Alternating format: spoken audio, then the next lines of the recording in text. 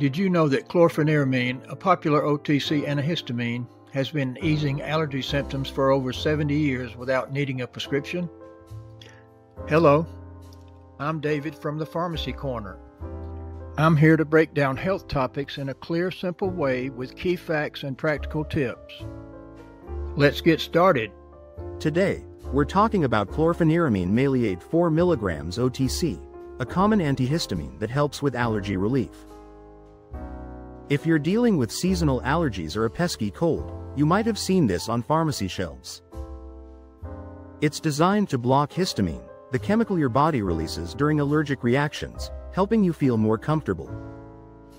First-generation antihistamines are older medications that effectively relieve symptoms but have a tendency to make you sleepy. Before we dive in, remember, this video is for educational purposes only, not medical advice or diagnosis. Always consult your healthcare provider before making health decisions. So, what exactly is chlorpheniramine used for? It's great for relieving those annoying symptoms that come with allergies, hay fever, or even the common cold. Think sneezing, runny nose, itchy and watery eyes, or an itchy nose and throat. Whether it's pollen in the spring or dust at home, this OTC antihistamine can provide temporary relief, making your days a bit easier. According to Medline Plus from the National Institutes of Health, chlorpheniramine is used to relieve red, itchy, watery eyes, sneezing, itchy nose or throat, and runny nose caused by allergies, hay fever, and the common cold. Wondering how to take chlorpheniramine safely? Always follow the dosing instructions on the package or consult your pharmacist to ensure it's right for you. The amount and timing depend on factors like your age and health, so checking the label is key to avoiding side effects. Now, like any medication, chlorpheniramine can have some side effects, though not everyone experiences them. The most common one is drowsiness, which is why it's often found in nighttime formulas. To prevent impairment during the day, they are most effective when administered at night. You might feel a bit sleepy or less alert, especially when you first start taking it.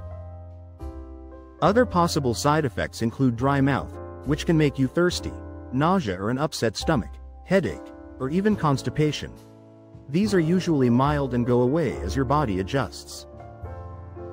If they bother you a lot, chat with your pharmacist or doctor about ways to manage them, like staying hydrated for that dry mouth.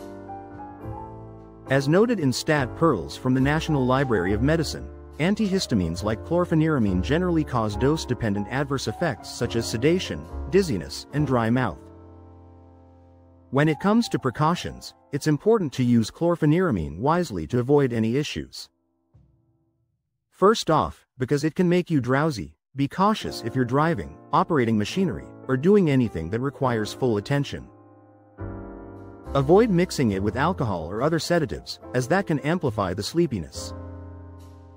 If you have certain health conditions, like glaucoma, an enlarged prostate, high blood pressure, asthma, or thyroid problems, talk to your healthcare provider before starting it. They might suggest adjustments or alternatives. It's also not recommended for young children without guidance, and if you're pregnant or breastfeeding, get professional advice first.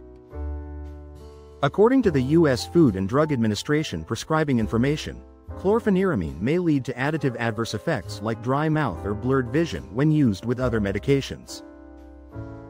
There you have it, a straightforward look at chlorpheniramine Maleate 4 mg OTC, covering its uses for allergy symptoms, how to take it safely, common side effects like drowsiness, and key precautions for safe use. Knowledge is power when it comes to your health, so use this info to make informed choices. Thanks for watching the Pharmacy Corner. David here. If this helped you understand your health, please subscribe for more clear tips. What health topic would you like next? Stay well.